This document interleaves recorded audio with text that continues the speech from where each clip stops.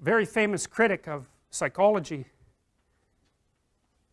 I can't remember his name, but I probably will, criticized the practice of psychology quite effectively in the, I believe in the early 60s.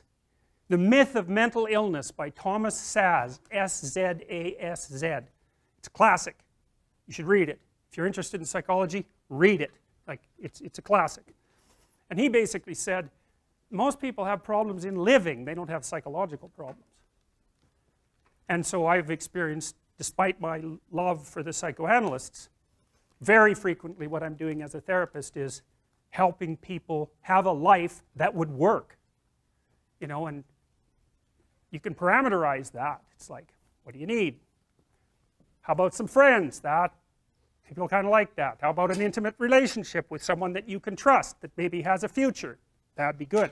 How about a career that puts you in a dominance hierarchy somewhere, so at least you've got some possibility of rising, some possibility of stabilizing yourself, and a schedule and a routine, because no one can live without a routine. You just forget that. If you guys don't have a routine, I would recommend, like, you get one going, because you cannot be mentally healthy without a routine. You need to pick a time to get up, whatever time you want, but pick one and stick to it, because otherwise you dysregulate your circadian rhythms and they regulate your mood.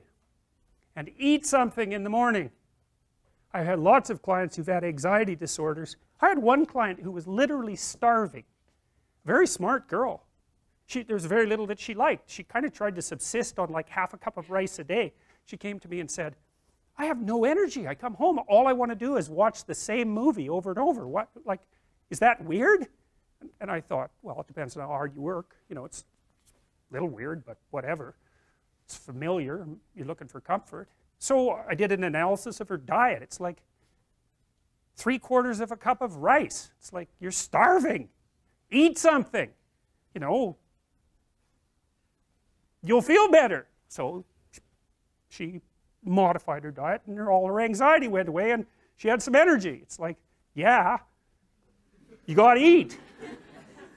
So a schedule, that's a good thing, man. Your brain will thank you for it. It will stabilize your nervous system. With a bit of a plan, that's a good thing. You need a career, you need something productive to do with your time.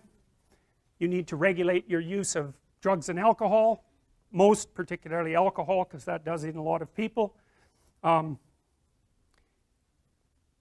need a family, like the family you have, your parents and all that. It'd be nice if you all got along, you could work on that. That's a good thing to work on. And then, you know, you probably need children at some point, and that's life.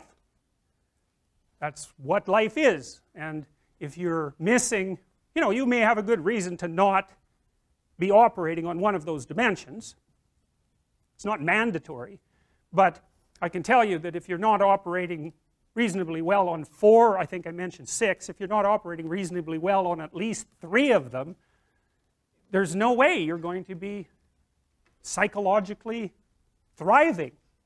And that's more pragmatic in some sense than psychological, right? Human beings have a nature. There's things we need. And if we have them, well, that's good. And if we don't have them, well, then we feel the lack.